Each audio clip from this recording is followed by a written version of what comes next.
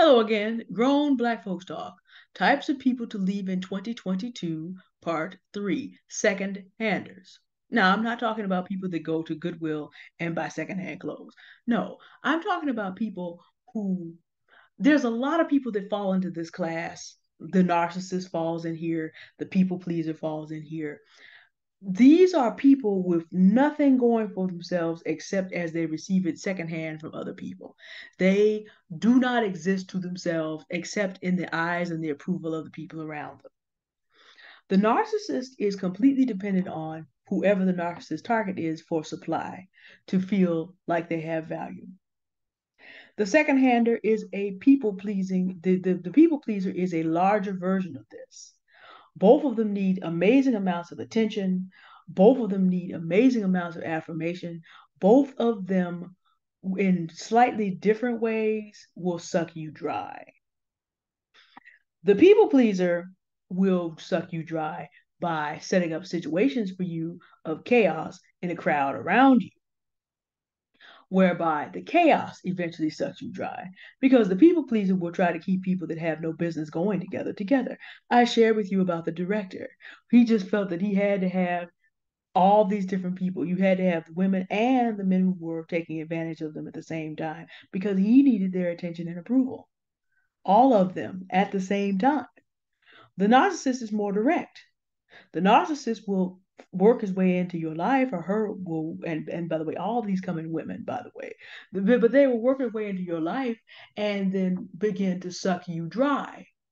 For them, you do not exist except what you're doing to make them feel like whatever it is they want to feel like that particular day. If you, there are other varieties of this as well, but they basically, those are the two big ones that we encounter, but they basically have no life. They basically have no life. They have no internal morals. They have no internal ability for loyalty. They have no internal ability to stand. They have no backbone. People pleasers are the absolute worst with this. They have no backbone. They go what the people pleaser goes whatever way the wind blows, and so does the narcissist. Because the narcissist is going to do is going to go whatever way he's going to get the most attention. The poster child for this on the world stage is Donald Trump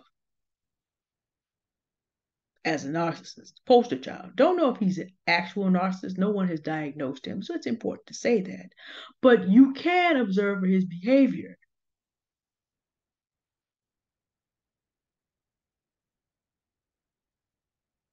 But before we go all the way out that far, look around you and see who these people are.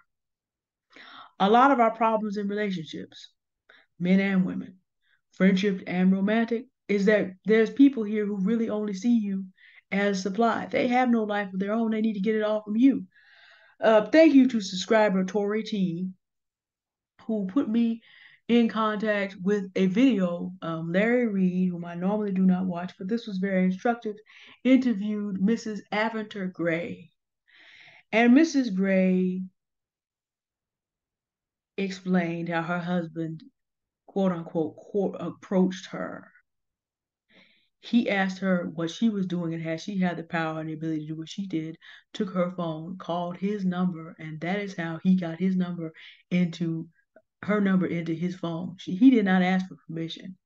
He came seeking what he could get from her and then intruded.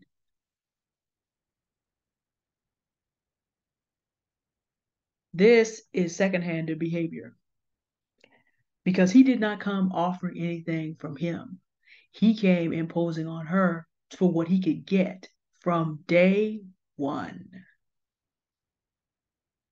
See, a second-hander has nothing to offer that is not from someone else. Now, I've said in a different video with another way of looking at the people pleaser, a lot of times these individuals look good, but this is because they have dressed themselves with all the life they have sucked out of other people. They're at the proverbial secondhand store on everybody. And they can, but you will find out very quickly that they have no life outside of the crowd. slightly different variation on that, but they have no life outside of having a whole lot of people around them to give them, they don't see themselves except in the reflection of someone else. The poster child for a people pleaser of this type is Ken Lay. Ken Lay, for those of you who need to know, was the head of Enron. Some of you listening to me are not old enough to remember that.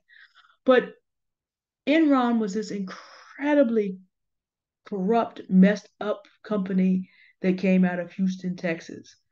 And between it and WorldCom, kicked off a preview of coming attractions in the Great Recession. The company was that big. Um, uh, to give you a sense of how big that is, some of you have heard of FTX that collapsed. FTX had about twice as many assets as Enron, but you got to think about the passage of time. Enron was the biggest corporate bankruptcy of its time at that time. $50 billion in debt, $40 billion in assets. Ken Lay tried to determine what he was going to do in order to try to salvage this situation with polls and focus groups because this man was completely incapable of knowing what he needed to do and was completely incapable of understanding that what he needed to do was tell the truth a lot earlier than he did so they could clean up their books. But Ken Lay had been doing this since 1987. 1987 to 2001. Never grew a backbone anywhere in there. Let his subordinates pretty much do whatever they wanted to do, would not check them. One name that you may know if you follow this is Jeff Skilling.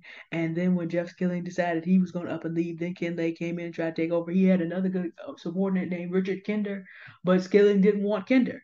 Kinder went on to found Kinder Morgan, which ended up buying up some of Enron's pipelines on the cheap later on. Kinder Morgan is a very well-run company to this day. But, Ken Lay couldn't stand up to Skilling and the rest of the board and let that man go out the door.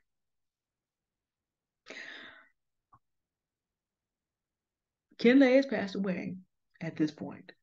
So there are a lot of other little details I could give, but again, we try not to be petty. Those are just to illustrate the point. Second-handers will wreck your life because they only see you as some kind of mirror. And they have to have a lot of mirrors. The narcissist, however, will personally attempt to suck you dry. The people pleaser will have you in chaos around them because there's nothing going on here or here that stabilizes them. And there's a lot of people like this. Sometimes you meet groups of friends and circles of people who are combinations because they also get into codependency. You can get into codependent relationships with people like this. I'm an empath. Narcissists love to date empaths because we will generally try our best to meet everybody's needs until we learn what's going on and have some boundaries. But we also will work hard with people pleasers. I've done that now a couple of times. We will work hard with people pleasers because, like the people pleaser, we want to see everyone having what they need. But an empath tends to have a moral code. Once we understand that people are being hurt, it's not in us to want to do that. Now, there are dark empaths. That's a whole nother topic for a whole nother video. But generally do have a moral code about right and wrong because that's necessary. People pleasers don't. They don't. They want to do whatever is the most pleasing to the public that they depend on for their sense of self and their sense of personhood. They have no sense of purpose. They have no sense of morals. They have no sense of self. And therefore, they will not know how to honor you if you have any of those.